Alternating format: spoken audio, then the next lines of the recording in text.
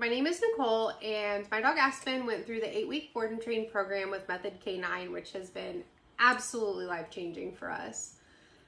Aspen's reactivity and aggression had escalated to a point where we couldn't even take care of her basic needs. Her nails were extremely overgrown, her coat had mats in it, and exercising was even difficult due to her explosiveness when we would see people or cars or animals outside while we were with her.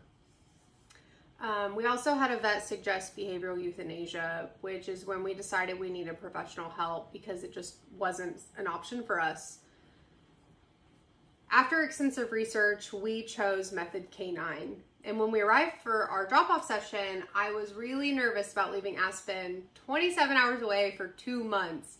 But by the end of our intake meeting with Stephanie, all of my worries were gone, and I knew Aspen was right where she needed to be. Throughout the program was amazing as well. We received weekly video updates of everything that they were working on for that week, which was so cool to see her progress in real time, but also gave me a peace of mind just being able to see her.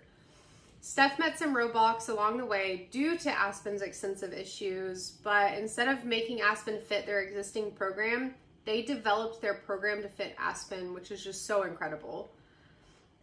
Now that she's back home, we are doing things with her that we never would have thought possible. We can Dremel her nails, and we're able to brush her coat every night with no issues. And we can take her out on public outings. We go on walks in indoor facilities and outdoor facilities, and she's thriving.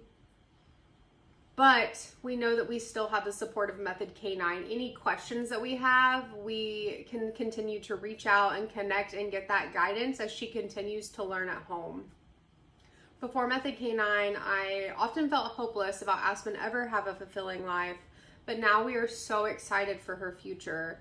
Method K9 truly is dedicated to helping behavioral dogs and their families live fulfilling lives that they all deserve, and we are so grateful for them.